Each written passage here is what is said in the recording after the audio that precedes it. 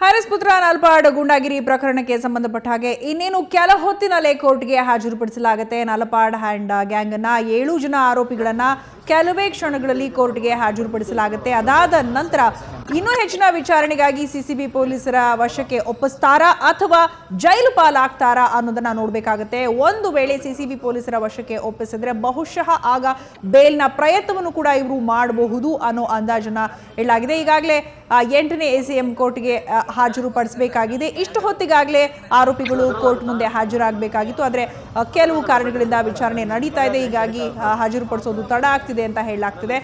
ಕೋರ್ಟ್ಗೆ ಹಾಜರಾಗೋದಕ್ಕೂ ಮುನ್ನ ವೈದ್ಯಕೀಯ ಪರೀಕ್ಷೆಗಾಗಿ ಅವರನ್ನ ಬೌರಿಂಗ ಆಸ್ಪತ್ರೆಗೆ ಕೂಡ ಕರೆತರಲಾಗುತ್ತೆ. ಅದಾದ ನಂತರ ನೇರ ಕೋರ್ಟ್ ಮುಂದೆ ಹಾಜರುಪಡಿಸಲಾಗುತ್ತೆ. ನಲಪಾಡ್ ಸೇರಿದಂತೆ ಒಟ್ಟು 7 ಜನ ಆರೋಪಿಗಳನ್ನು ಕೂಡ ಕೋರ್ಟ್ನ ಕಟಕಟೆಯಲ್ಲಿ ಈಗ ನೆಲೆಸಲಾಗುತ್ತೆ. ಕೆಲವೇ ಕ್ಷಣಗಳು ಮಾತ್ರ ಬಾಕಿ ಉಳಿದಿರೋದು.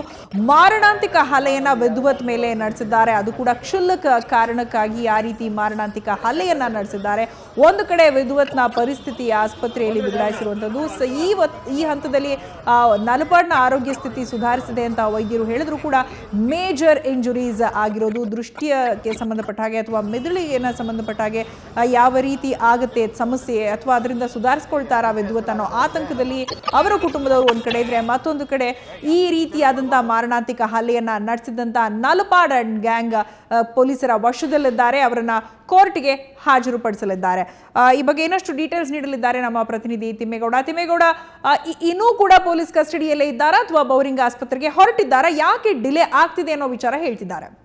ಸೌಜನ್ಯ, ಅಂದ್ರೆ ಡಿಲೇ ಯಾಕೆ ಆಗ್ತಿದೆ ಅಂತಕ್ಕಂಥ ಒಂದು ಪ್ರಮುಖ ಕಾರಣ ಅಂತಂದ್ರೆ ವಿಚಾರಣೆ, ಅಂದ್ರೆ 7 ಜನ ಆರೋಪಿಗಳನ್ನ ವಿಚಾರಣೆ ಮಾಡ್ತಾ ಇದ್ದ ಸಿಸಿಬಿ ಅವರು ಈ ನಡುವೆ ಫರ್ಜಿ ಕೆಫಿಯ 2 ಸಿಬ್ಬಂದಿಗಳನ್ನ ಕರೆಸಿದ್ದಾರೆ. ಅವರ ವಿಚಾರಣೆ ಕೂಡ ಇವಾಗ ಆರೋಪಿಗಳ ಜೊತೆ ಆಗ್ತಾ ಇರ್ತದೆ. ಯಾಕೆಂತಂದ್ರೆ ಆ ಫರ್ಜಿ ಕೆಫೆಯಲ್ಲಿ ಇನ್ಸಿಡೆಂಟ್ ಆದಂತ ವೇಳೆ ಯಾರೆಲ್ಲ ಇದ್ರು, ಮತ್ತೆ ಇನ್ಸಿಡೆಂಟ್ ಯಾವ ಒಂದು ರೀಸನ್ ಆಯ್ತು, ಮತ್ತೆ ಏನೆಲ್ಲ ನಡೀತು ಅನ್ನೋದಕ್ಕಂತ ಒಂದು ವಿಚಾರಣೆ ಕೂಡ ಆ ಒಂದು 2 ಸಿಬ್ಬಂದಿಗಳನ್ನ ಮಾಹಿತಿಯನ್ನ ಸಿಸಿಬಿ ಪೊಲೀಸರು ಕಲೆ ಆಗ್ತಿರತಕ್ಕಂಥದ್ದು. ಈ ನಿಟ್ಟಿನಲ್ಲಿ ಈ ಒಂದು ವಿಚಾರಣೆ ಒಂದು ಬೋರಿಂಗ್ ಹಾಸ್ಪಿಟಲ್ ಒಂದು ವೈದ್ಯಕೀಯ ತಪಾಸಣೆಗೆ ಸ್ವಲ್ಪ ಲೇಟ್ ಆಗ್ತಿರ್ತಕ್ಕಂಥದ್ದು. ಇನ್ನೇನು ಕೆಲವೇ ಒಂದು 15-20 ನಿಮಿಷಗಳಲ್ಲಿ ಕಬ್ಬನ್ ಪಾರ್ಕ್ ಪೊಲೀಸ್ ಠಾಣೆಯಿಂದ 7 ಜನ ಆರೋಪಿಗಳನ್ನ ಈಗಾಗಲೇ ಸಿಸಿಬಿ ಪೊಲೀಸರು ಕರ್ಕೊಂಡು ಹೋಗಿ ಬೋರಿಂಗ್ ಆಸ್ಪತ್ರೆಯಲ್ಲಿ ವೈದ್ಯಕೀಯ ತಪಾಸಣೆ ಮಾಡ್ತಾರೆ. ಅದಾದ ನಂತರ ಕೋರ್ಟ್ಗೆ ಪ್ರೊಡ್ಯೂಸ್ ಮಾಡ್ತಾರೆ. ಮತ್ತೆ ಕೋರ್ಟ್ ಅಲ್ಲಿ ಇವತ್ತು ಪ್ರಮುಖವಾಗಿ ಗಮನ ಹರಿಸಬೇಕು ಅಂತಂದ್ರೆ ಸಿಸಿಬಿ ಅವರು ಏನಾದ್ರು ಈ ಆರೋಪಿಗಳು ತಮ್ಮ ವಶಕ್ಕೆ ಬೇಕು ಅನ್ನತಕ್ಕಂಥ ಒಂದು ಅರ್ಜಿಯನ್ನ ಮತ್ತೆ ಮನವಿಯನ್ನ ಕೋರ್ಟ್ಗೆ ಮಾಡಿದ್ರೆ ಅವರು ಆರೋಪಿಗಳು ಕೂಡ ಪರಪ್ಪನ ಅಗ್ರಹಾರ ಜೈಲಿನ ದರ್ಶನದಿಂದ ತಪ್ಪಿಸ್ಕೋತಾರೆ. ಸಿಸಿಬಿ ಪೊಲೀಸರ ವಶಕ್ಕೆ ಹೋದ್ರೆ ಅವರು ಸಿಸಿಬಿ ಪೊಲೀಸರ ವಶದಲ್ಲಿ ಇದ್ದಿರ್ತಕ್ಕಂಥ ಒಂದು ವೇಳೆ ಅವರು ಜಾಮೀನಿಗೆ ಕೂಡ ಅರ್ಜಿ ಹಾಕಬಹುದು. ಆ ವೇಳೆ ಜಾಮೀನು ಸಿಗತಕ್ಕಂಥ ಒಂದು ಚಾನ್ಸ್ ಕೂಡ ಇರುತ್ತೆ. ಒಂದು ವೇಳೆ ಸಿಸಿಬಿ ಪೊಲೀಸ್ ಏನಾದ್ರು ಆರೋಪಿಗಳನ್ನ ವಶಕ್ಕೆ ಬೇಡ ಅಂತಂದ್ರೆ ಅವರು ಇವತ್ತು ಪರಪ್ಪನ ಅಗ್ರಹಾರ ಜೈಲಿನ ದರ್ಶನವನ್ನು ಮಾಡೋದಂತೂ ಗ್ಯಾರಂಟಿ. ಸೌಜನ್ಯ. ಓಕೆ ತಿಮ್ಮೇಗೌಡ, ನಿಮ್ಮೆಲ್ಲ ಡೀಟೇಲ್ಸ್ಗಾಗಿ ಧನ್ಯವಾದ. ಇನ್ನು ವಿಚಾರಣೆ ನಡೀತಾ ಇರೋ ಕಾರಣಕ್ಕಾಗಿ ಜೊತೆಗೆ ಫರ್ಜಿ ಕೆಫೆ ಸಿಬ್ಬಂದಿಯೂ ಕೂಡ ಪೊಲೀಸ್ ಠಾಣೆಯಲ್ಲಿದ್ದಾರೆ.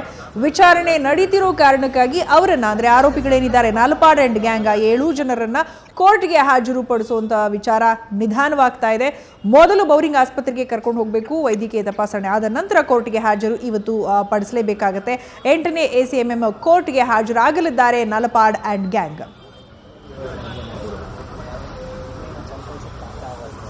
ಅಲ್ವಾ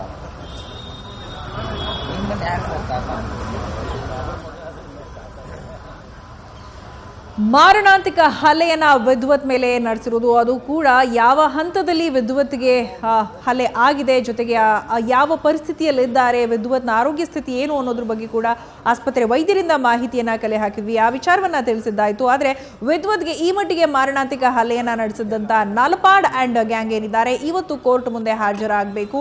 ವಿಚಾರಣೆ ನಡೀತಾ ಇದೆ. ವಿಚಾರಣೆ ಆದ ನಂತರ ಅವರನ್ನ ಮೊದಲು ವೈದ್ಯಕೀಯ ತಪಾಸಣೆಗೆ ಬೌರಿಂಗ್ ಆಸ್ಪತ್ರೆಗೆ ಕಳಿಸಲಾಗುತ್ತೆ. ಅದಾದ ನಂತರ 8ನೇ ACM ಕೋರ್ಟ್ ಮುಂದೆ ಹಾಜರಾಗಲಿದ್ದಾರೆ. ನಲಪಾಡ್ ಸೇರಿದಂತೆ ಒಟ್ಟು 7 ಜನ ಆರೋಪಿಗಳು ಕೋರ್ಟ್ ಮುಂದೆ ಹಾಜರಾಗಲೇಬೇಕಿದೆ. ಕೆಲವೇ ಕ್ಷಣಗಳಲ್ಲಿ, ಅಂದ್ರೆ ಈಗಾಗಲೇ 3 ಗಂಟೆ ಸಮಯಕ್ಕೆ ಕೋರ್ಟ್ಗೆ ಹಾಜರಾಗಬೇಕಾಗಿತ್ತು. ವಿಚಾರಣೆ ನಡೀತಾ ಇರೋ ಕಾರಣ ಕೋರ್ಟ್ ಮುಂದೆ ಹಾಜರಾಗುವಂಥದ್ದು ತಡ ಆಗ್ತಾ ಇದೆ. ಮೊದಲು ಆಸ್ಪತ್ರೆಯಲ್ಲಿ ವೈದ್ಯಕೀಯ ತಪಾಸಣೆ ಆಗಬೇಕು, ಆ ನಂತರ ಕೋರ್ಟ್ ಮುಂದೆ ಹಾಜರಾಗಲಿದ್ದಾರೆ. ಕೋರ್ಟ್ ಮುಂದೆ ಹಾಜರಾದ ನಂತರವೂ ಕೂಡ ಮತ್ತೂ ಒಂದು ಆಪ್ಷನ್ ಇದೆ ಇವರಿಗೆ. ಏನಂದ್ರೆ ಸಿಸಿಬಿ ಪೊಲೀಸರ ವಶಕ್ಕೆ ಹೋಗುವ ಸಾಧ್ಯತೆ ಇದೆ ಅಥವಾ ಜೈಲು ಪಾಲಾಗುವ ಸಾಧ್ಯತೆ ಇದೆ. ಏನಾಗುತ್ತೆ ಅನ್ನೋದು ಕೆಲವೇ ಹೊತ್ತಿನಲ್ಲಿ ಆ ಬಗ್ಗೆ ಸ್ಪಷ್ಟ ಚಿತ್ರಣ ಲಭ್ಯವಾಗುತ್ತೆ.